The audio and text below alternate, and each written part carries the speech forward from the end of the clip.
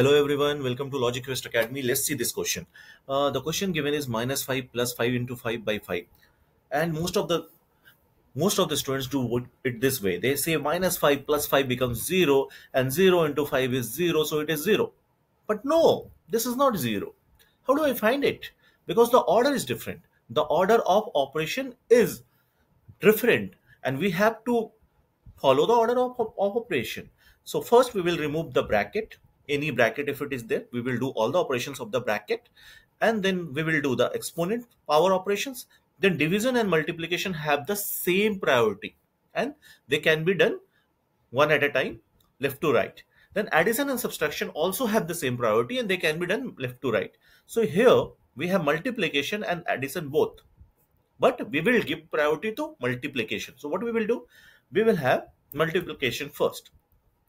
So let's do the multiplication first and then answer. So first let us multiply. It is 25, then minus 5 is there, divided by 5. Now we can do what? We can simply do the operation of the top numerator. It is 20, then divided by 5, and 5 4s are 420. So answer will be 4 instead of 0.